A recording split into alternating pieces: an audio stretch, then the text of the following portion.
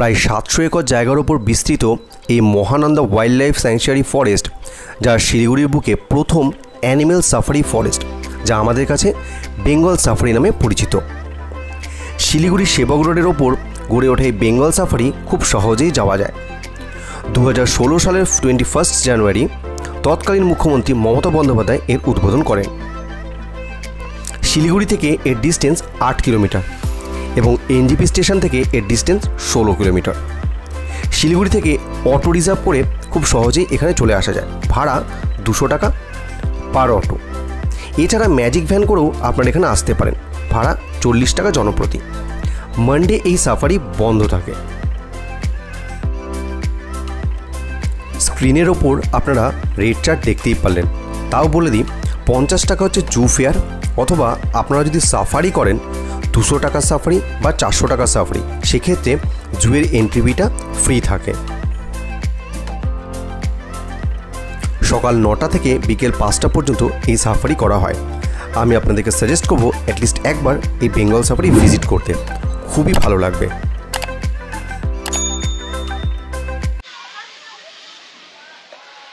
এখানে সাফারি ছাড়াও আরও অনেক ধরনের অ্যাক্টিভিটিস আছে যেগুলো আপনারা করতে পারেন। আর শুধু তাই নয়,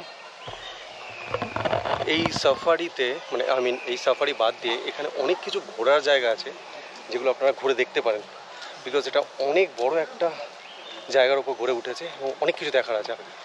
ন্যাচারাল বিউটি তো এর নিয়ে কোনো কথা নেই, সেটা আপনি আমার ভিডিওতে দেখতেই পারবেন। এখান থেকে বাসগুলো ছাড়ে, আর আপনি যখন টিকিট কাটবেন তখন টিকিটেই বাস নাম্বার দেওয়া থাকবে, টাইমিং দেওয়া থাকবে। তো জাস্ট সেইভাবে দেখে গাড়িতে উঠে পড়তে হবে।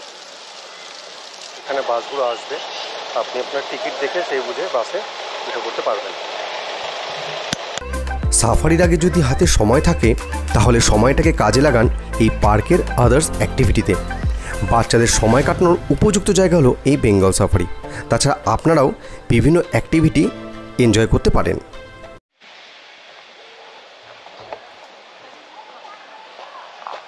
তো দেখা যাক ক্রোকোডাইল দেখা যায় কিনা। বাস ছাড়ার এখনও 10-15 মিনিট আছে। তো আমি দেখি যদি ক্রোকোডাইল দেখে আসতে পারি।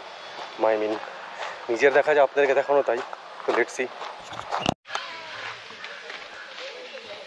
দেখা তো যাচ্ছে, একটু শান্ত অবস্থায় শুয়ে আছে, ওখানে দেখা যাচ্ছে। আর একটা আছে।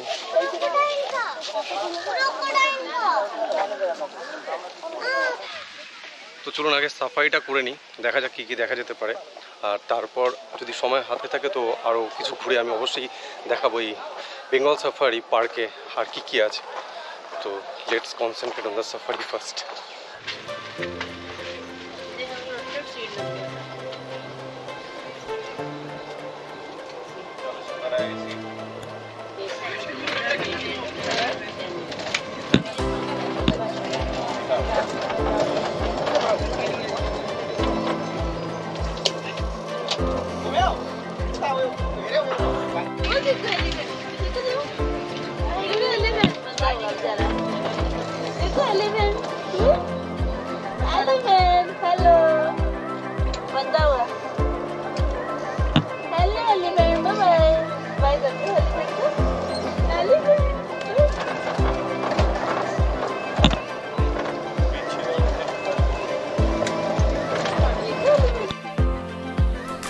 সাফারির শুরুতেই এক আলাদা ধরনের উত্তেজনার সৃষ্টি হয়। বিকজ এতদিন আমরা চিড়িয়াখানাতে এই বন্য জীবজন্তুদের দেখতে পারতাম ঠিক কেজের মধ্যে, আর আজ তারা উন্মুক্ত, এবং সেই উন্মুক্ত বন্য জীবজন্তুদের বিভিন্ন অ্যাক্টিভিটি দেখতে আমরা কেজের মধ্যে সফর করছি, যা কিনা সাফারি নামে পরিচিত। তাই এই ভেবে যথেষ্ট বেশি এক্সাইটেড। তো চলুন এবার দেখে নেওয়া যাক বিভিন্ন প্রজাতির হরিণ আর ময়ূর।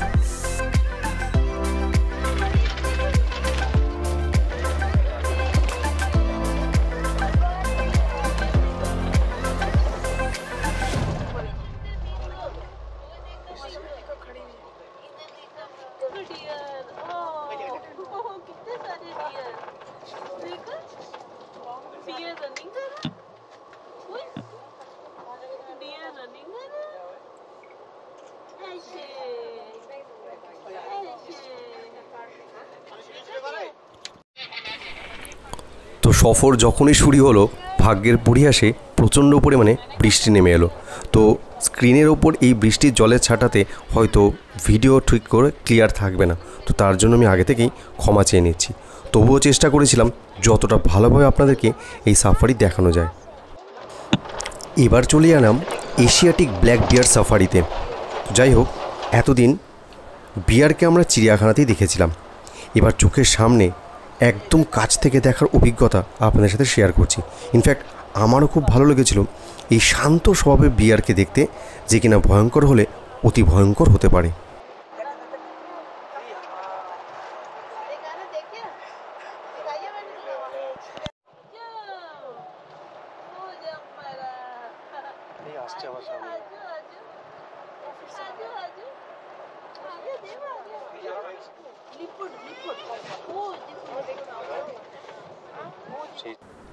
লেপার্ড সেকশন শুরু হতেই চাঞ্চল্যকর পরিস্থিতির সৃষ্টি হতে থাকলো, আর মনের মধ্যে বিভিন্ন ধরনের প্রশ্ন জাগতে থাকলো। মনে হলো এই বুঝে হয়তো লেপার্ডকে দেখতে পারবো, এই হয়তো ছুটে আসবে আমাদের গাড়ির কাছে, কিংবা হয়তো ছুটে চোখের সামনে দিয়ে চলে যাবে। তো যাই হোক, বিভিন্ন ধরনের প্রশ্নকে মনের মধ্যে রেখেই এগোতে থাকলাম চিতাবাঘের উদ্দেশ্যে। সাফারি কিন্তু জমে গেছে, এখন আমরা চলে এসেছি লেপার্ড সেকশনটায়। তো লেপার্ডের খোঁজ চলছে, দেখা যাক কখন লেপার্ড আসে। তো আপনারাও দেখতে থাকুন লেপার্ডকে দেখা যায় কিনা। ওই যে দূরে বসে আছেন শান্ত মনে, দেখে মনে হচ্ছে শিকার করার আগের মুহূর্তে প্ল্যান চলছে।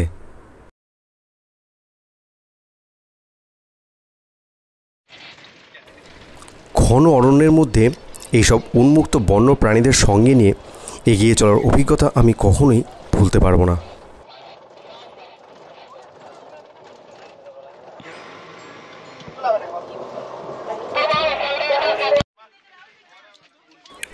এই সাফারির সবথেকে সেরা এবং রোমাঞ্চকর মুহূর্ত চলে এলো রয়্যাল বেঙ্গল টাইগার।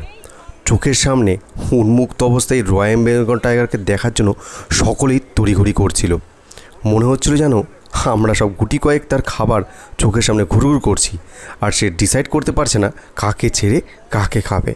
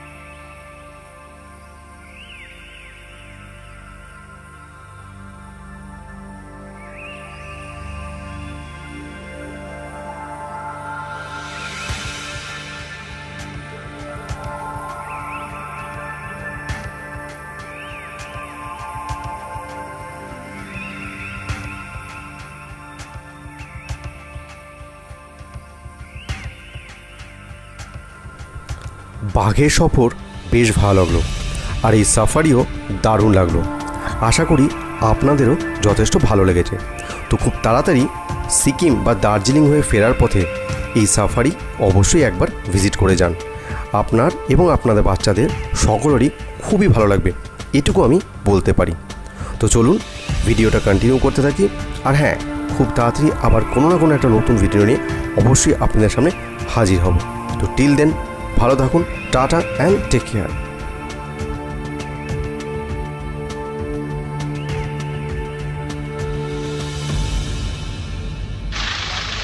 তো আশা করি ভালোই লাগলো আপনাদেরকে এই সাফারিটা দেখে। বাঘ দেখলাম, চিতা দেখলাম, রয়্যাল বেঙ্গল টাইগার দেখলাম, একদম সামনে থেকে দেখলাম, তো বেশ ভালো লাগলো। তো আমি ভাবলাম সাফারিটা কমপ্লিট করার পর এর আশেপাশে আরও যা আছে সব কিছুই করবো, কিন্তু আনফর্চুনেটলি কী বলবো, আর কিছু তো করার নেই। প্রকৃতি যা চাইবে সেটাই তো সম্ভব। তো প্রকৃতির এখন ইচ্ছা হচ্ছে এইভাবেই বৃষ্টি হবে, আর দেখুন কীভাবে বৃষ্টি হচ্ছে। তো ব্যাগের মধ্যে গোপ্রোটাকে রেখে দিয়ে জাস্ট ক্যামেরা দিয়ে কিছুটা পথ তুলে রাখি, আর কি করব। তো যতটা পারলাম আমি বেঙ্গল সাফারিটা আপনাদেরকে দেখালাম।